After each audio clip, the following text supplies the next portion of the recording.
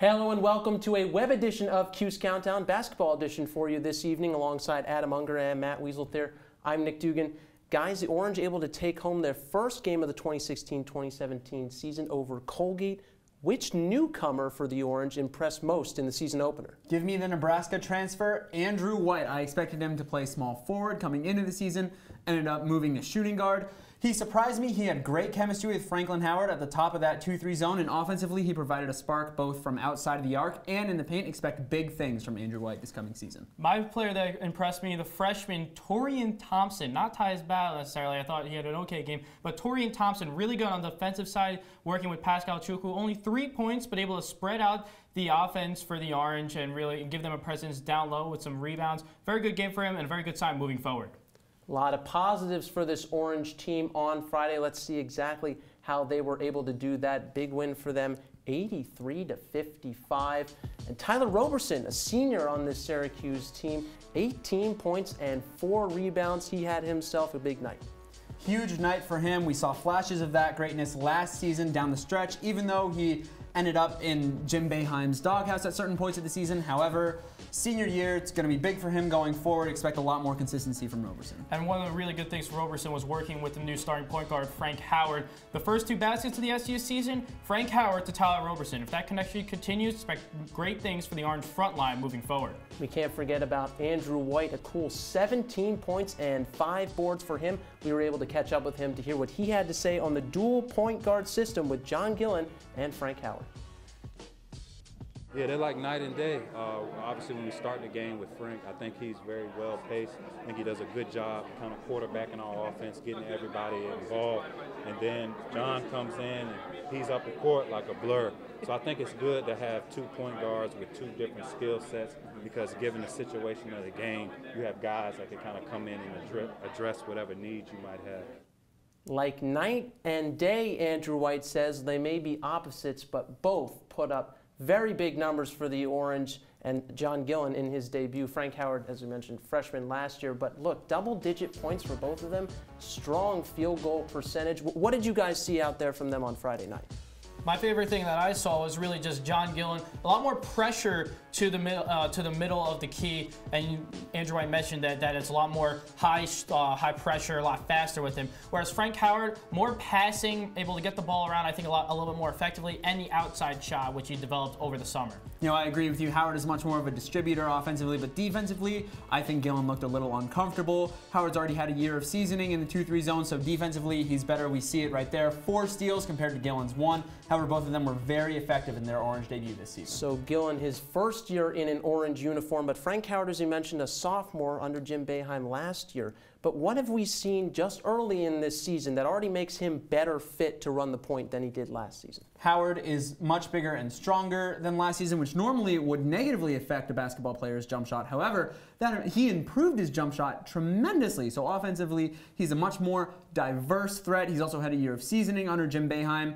Frank Howard is going to lead the Orange. I think if he continues to grow throughout the season as he did this past offseason, he could be a top 10 point guard by season's end in the country. I think you saw little flashes of Michael Benijay from Frank Howard, able to get the 3-point shot down, but also able to get steals, play very good defense, able to get the ball around. 9 assists for Frank Howard. Those were the things that mainly impressed me because any good player can score, but it's being able to distribute and help your teammates out. That's what Frank Howard was able to do very effectively. That's why he was a very effective point guard in this past game, and I think if that continues the rest of the season, again, great things for the Orange moving forward. And he was able to help out a lot of teammates on Friday night as Jim Boeheim playing a 9-man rotation after playing just about 6, maybe 7 last year. But guys, does Jim Boeheim stick to the 9-man rotation, or does someone see significantly less minutes come March? I think that one player that could see significantly less minutes is Pascal Chukwu, the tallest player on the Syracuse roster. However, he didn't look very comfortable yesterday in the zone. He didn't look very comfortable at all, really, throughout the entire game. And without Torian Thompson helping him with some of the defense, he didn't look like he really belonged. He needs to get a little bit stronger still, and that's what happens with a 7'3" guy. You need to have a lot of muscle, and he doesn't have that right now. If he develops that throughout the season, he can get back in the rotation, but I think right now he needs to just get a little bit stronger to help out the middle of that zone. I disagree with you. You already mentioned my first man out earlier in the show. I've got Torian Thompson. He's a freshman. He hasn't learned the 2-3 zone yet. He looked a little uncomfortable in the defensive end of the floor out on the wing at such a great height of 6'10". He belongs in the center of that zone, but between Coleman and Chukwu, he might not find minutes there. I don't know where he exactly fits this season for the Orange. He was able to get some boards, though, and I really do think he had some impressive defensive performances. And if they put Leiden in the middle, Torian Thompson, he could be that big guy on the outside of the zone, maybe just block some three-pointers. Who knows? Throw back to 2003. Big three-pointers blocked. Who knows? Maybe Torian Thompson does it this year.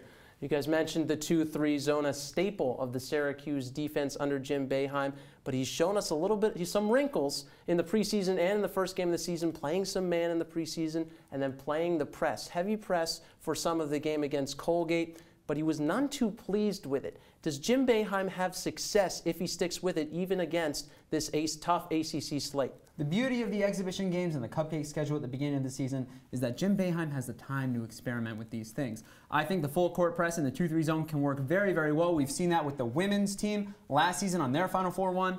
But what makes the difference for this team is the depth. When you can have 4 fresh legs out there at any given time, if we continue with that 9-man rotation, you're going to see Syracuse start to run the full court press because they'll have the legs to do it, not necessarily the stamina for any given player. However, the stamina as a team due to the depth. Well, one of the reasons they were able to be so effective with that press against Virginia was one of the slowest offenses in the country last season.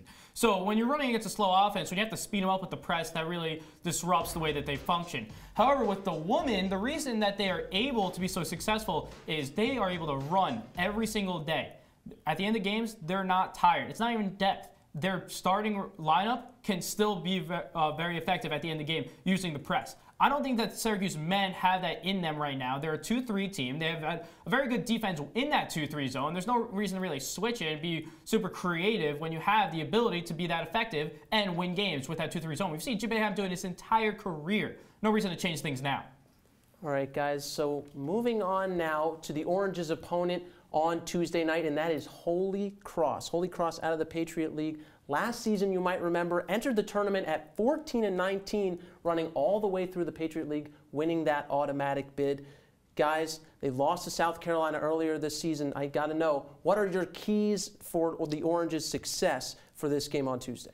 My key to the game is Tyler Leiden. Tyler Leiden only put up 2 points against Colgate, for crying out loud. He is the Orange's most seasoned returning scorer this season, not counting graduate transfers, not counting hyped up incoming freshmen.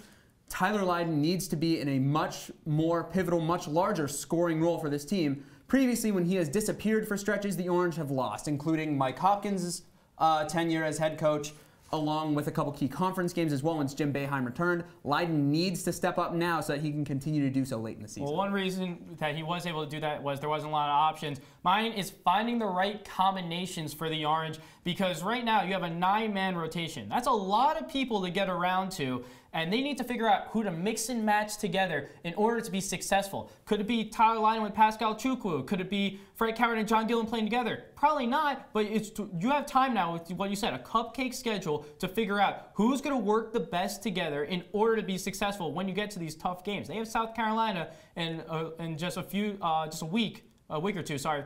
They need to be ready for that game, because that's when this season really starts to get tough. All right, fellas, so now when it's all said and done, who comes out of the Carrier Dome on Tuesday with a W? You said Syracuse had a cupcake schedule, so I'd have to take Syracuse. 87-54, and really the team just isn't that good that they're playing. Holy Cross, they lost by over 40 points to South Carolina the other day, and Syracuse, they just have too much talent. In the end, talent wins games. So they might not have it all figured out yet, but they will, and they won't have much of a problem.